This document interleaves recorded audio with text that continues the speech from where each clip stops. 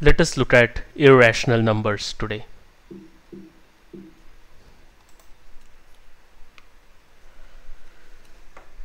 We saw what are rational numbers. On a number line, you have integers, both positive as well as negative, and fractions or quotients, again both positive and negative. So these numbers are called as rational numbers. More formally, these numbers can be expressed as p over q, where q is not equal to 0. So any number that can be expressed as p over q, where q is not 0, is called rational. However, there are some numbers on the number line that are irrational, that is, that are not rational numbers. What are they? Some examples: square root of 2, square root of 3, square root of 5, square root of 15. All of these are irrational numbers. And so is pi. Pi is also irrational. We approximate it as 22 over 7, but it is actually not equal to 22 over 7. It's actually an irrational number. It can't be expressed as a fraction, but for practical purposes we use it as 22 over 7, 22 by 7. So all these numbers are called irrational. So these numbers can't be expressed as p over q. Now let us see how to draw some of these on the number line. Let's say that you want to draw square root of 2. So you have 0 and 1, and if you draw a straight line over here of the length 1 as well as this line is 1, and if you connect these two, then by Pythagoras theorem the length of this line is square root of 2.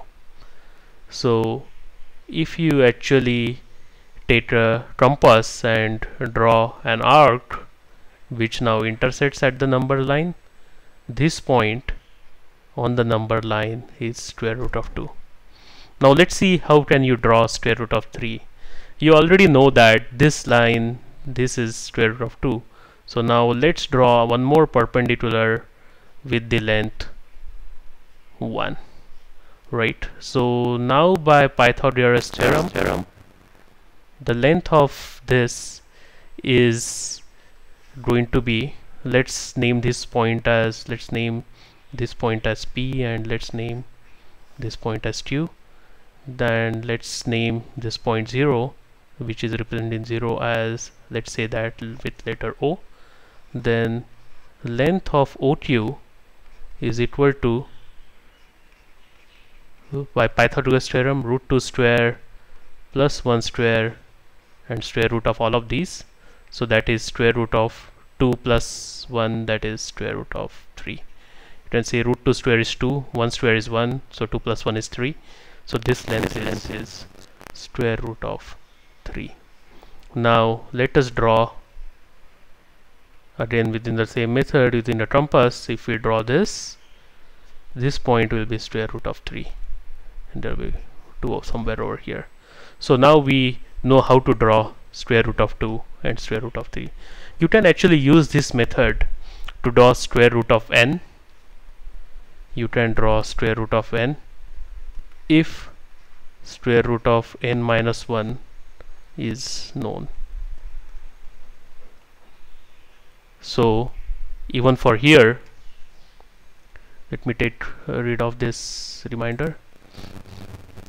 If we look over here, then we knew how to draw the square root of 2, so we were able to draw square root of 3. Similarly, if square root of n minus 1, if you know, then you can draw square root of n.